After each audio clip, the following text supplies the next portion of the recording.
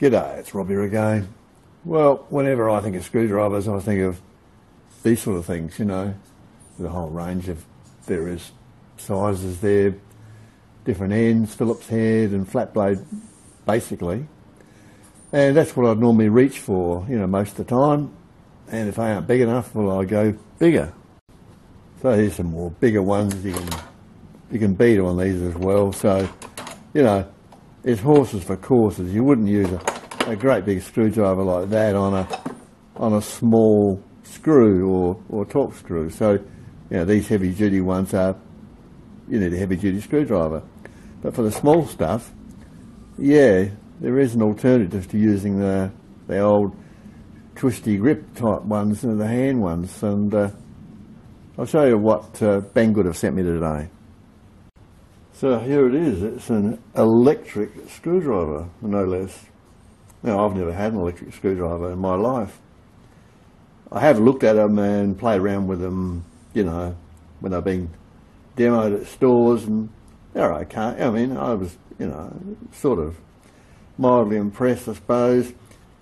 I can see a big advantage with them if you say we're doing a lot of repetitive work, you know. And anyway, I'd never bothered over the years to buy one.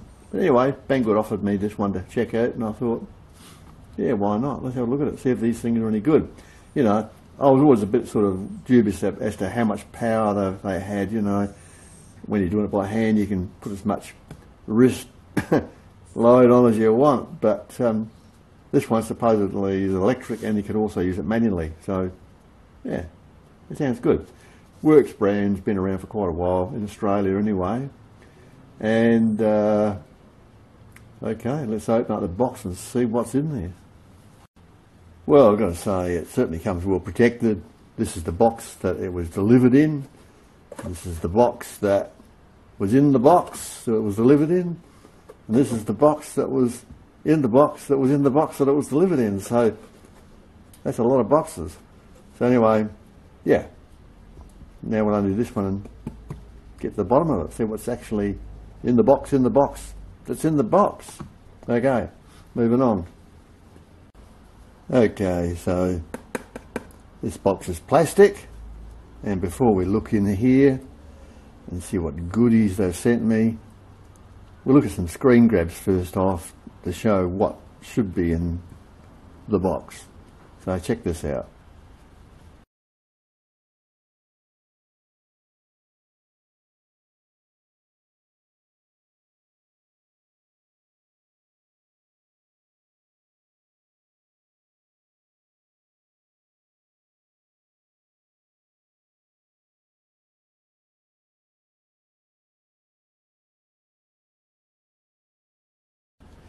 Okay, so now it's the grand unveiling.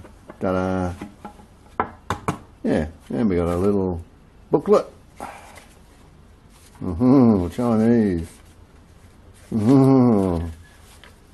She's all in Chinese. Oh well. Better use your text translator to read it. But I mean, really, we're talking about a pretty basic, simple device, and I don't think it's going to be very hard to work out what it all means. So we'll toss that aside. Plus also the description on Banggood's site spells out a lot of stuff as well. Now we've got here a little work board thing that you can measure out stuff on. That's quite nice. So you'd use that for cutting on.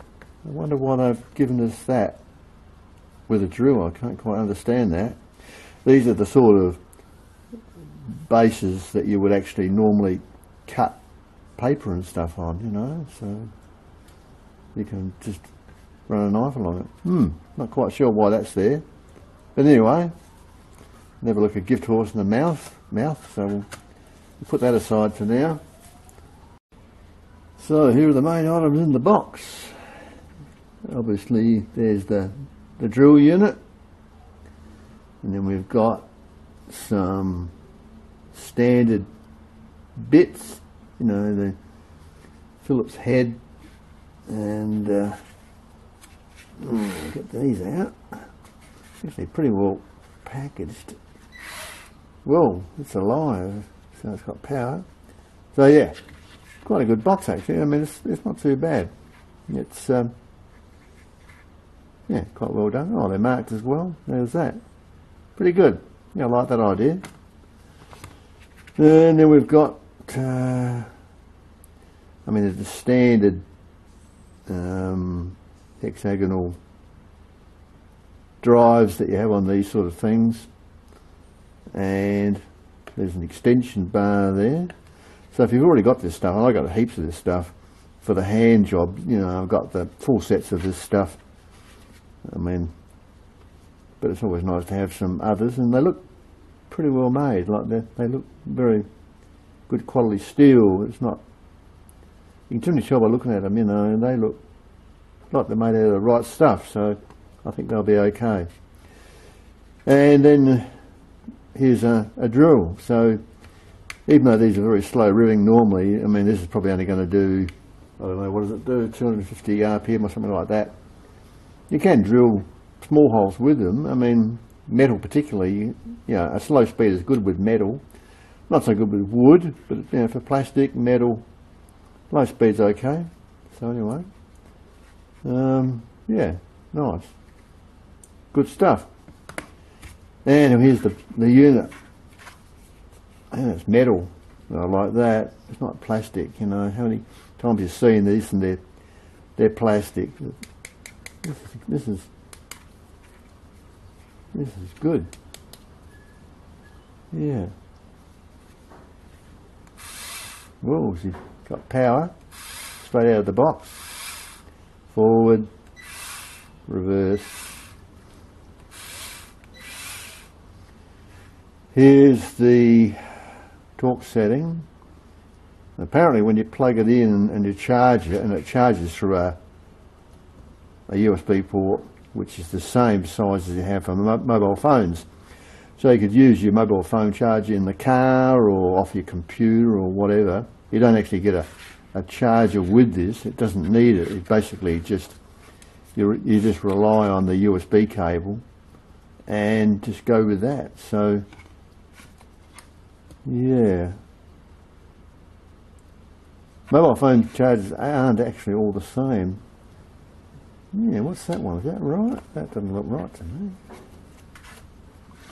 No, that's the right charger. It's just that that's a different port to what I've got on my mobile phone. So yeah, depends on your mobile phone whether or not you can use the charging cable that you use for that or not. Mine's smaller than that, so I can't, but it doesn't really matter because you just plug this in the computer and go anyway. So yeah, and then when it's charging, apparently it lights up as it gets the charge into it until it gets to maximum, and then she's fully charged, and then you know that it's time to use it. Okay. I don't know whether or not it actually stops charging when it gets to full charge. It's well, something I'll have to try and read in the instructions and see what they actually mention, if they actually even do mention that. So yeah, looking good so far. It's nice size. It's not puny like some of them are that I've seen. It's got a good weight to it. It's got flats on it, so I can't roll off the bench. I like that idea. That's good. And there's no, you know, nothing really plasticky about it at all. Everything's rubberized, even the end, and it's yeah, it's waterproof. Oh, it's not waterproof, but it's you know, got a good rubber cap on it and that. And what else we got here? Hang on. Oh, we got lights. Look at that. We've got LEDs that light up, so they go on and they stay on for a while. And presumably they just go off on their own after a while. How good are they? Bit hard to tell, isn't it? Anyway, better than nothing. Oh, there you go, they turn themselves off. Yeah. Not super bright, but I mean, if it was a dark spot, I suppose they'd be better than nothing, wouldn't they? Yep. So here it is with some regular screwdrivers, just for comparison. You can see how you fit that in your hand.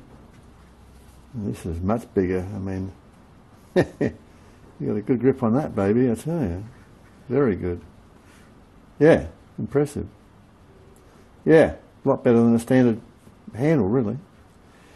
So, okay, next thing to do is charge it up and then try it out and see what this baby can do. I mean, at the end of the day, it doesn't matter how it looks, can it do the job? And we'll soon find out. Okay, moving on. So here it is charging off the desktop computer. And you can see it's nearly up to full charge. Top bar. It was on the middle bar when I first started it up, tried it out the box, so it was about half charged. It's about what you expect. And it's just a matter of wait for that to stop flashing, and that would mean it's then fully charged. You notice that you can't use it while it's charging.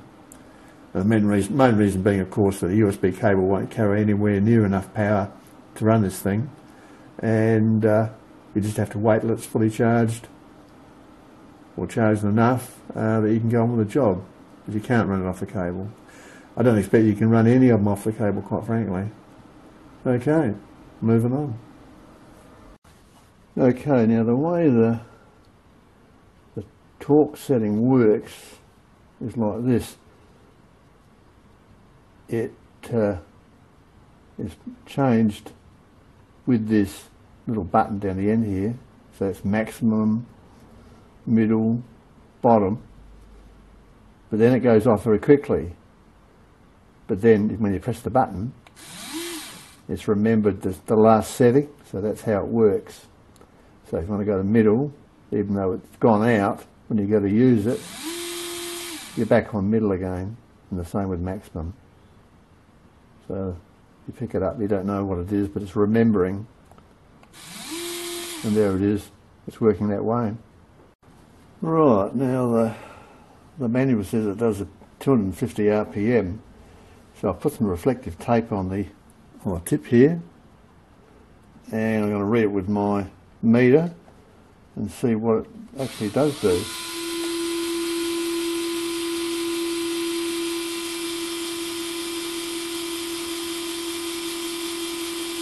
(316 RPM), 320. So it's doing the same speed for all of these settings.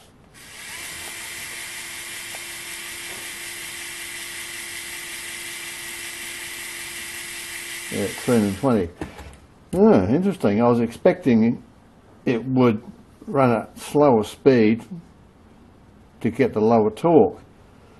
So I don't know how it's doing what it's doing. I mean, it's spinning at the same speed for all three settings.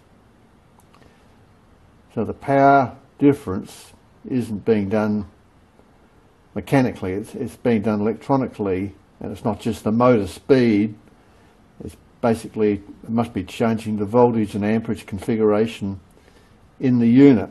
Now this has a 20 volt battery, even though the unit is 3.6 volts, the motor is 3.6 volt, the battery is 20 volts.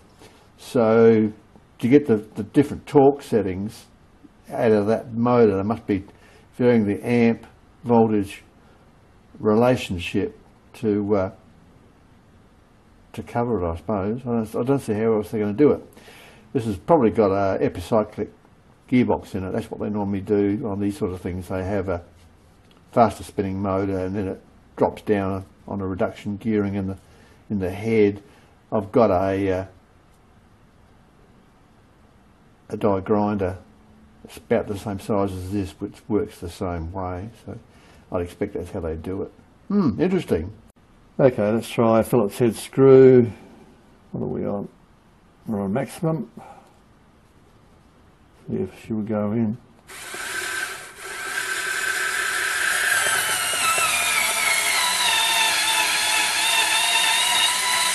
Wow, that That's got some mumbo, I'll tell you. Ooh, that screw's hot. Just going to hang on to this baby.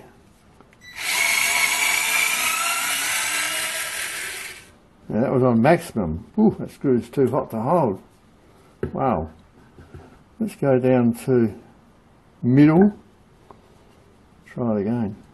Gee whiz, wow. That really generated some really heat.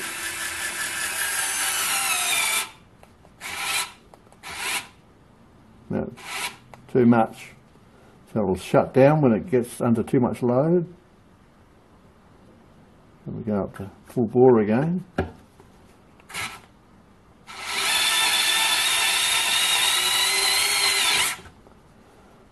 Wow. I like this. Whoops. Gotta hang on to it. So you can unscrew it. Whoops.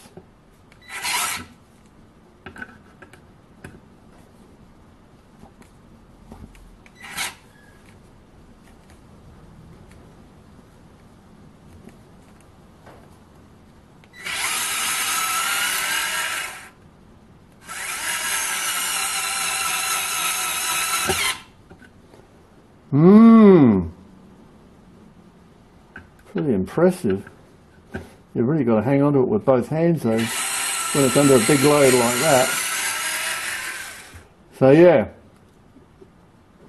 you really want to, that's probably why they got the extra length there, so you can actually grip it to drive screws in with it, because those screws are too hot to hold. Ouch. Just from the friction. So no worries about power. This thing's got oodles of power. Amazing. Let's try a really big Phillips head screw. This is a PK screw. This has been drilled. I mean, it hasn't got a pointy head, so it has to be pre-drilled, and this has been pre-drilled as it turns out. So if you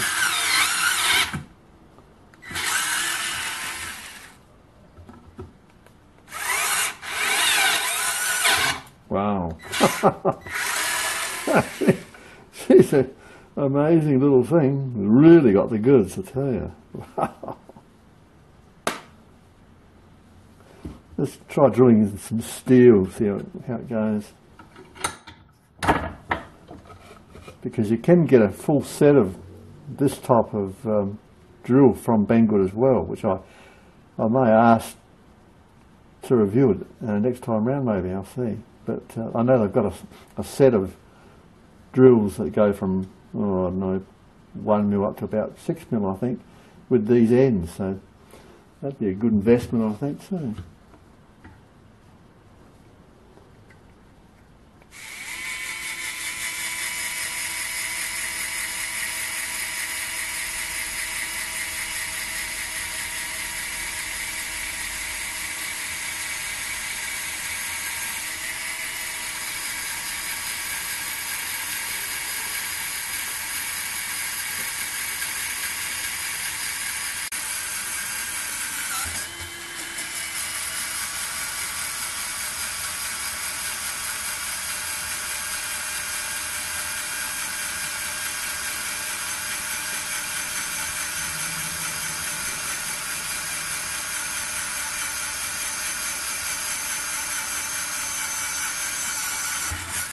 Wow, it's a great electronic screwdriver, I've got to say. It's very, very impressive, and it's, yeah, leaps ahead of what I looked at years ago, and certainly very, very powerful and useful bit of gear.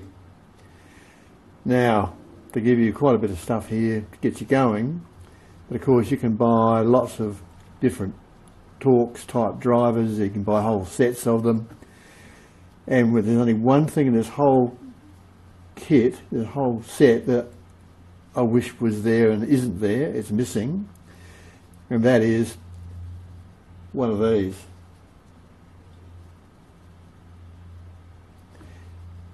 That is a hex drive, same as these, but to a 1/4 inch socket set. So if you have one of these in the set, or if you haven't got one in a set, go and buy one, because then once you've got that, not only can you drive screws, torque screws, drill holes with this, you can also drive sockets like this, and you can get maximum value out of it. That's the one thing that's missing from the set, this little adapter, which you can buy. You can get them, around the place, but it should be in the set. And if that was in the set, well then, yeah, you'd be set to do this, screws, drill holes, the whole range. But at the moment, that's not there. So unless you buy it, you can't use sockets on this set. It will, however, drive sockets, no problem whatsoever. I had to play around with it, and yeah, awesome. So there you go. I think it's a great little kit.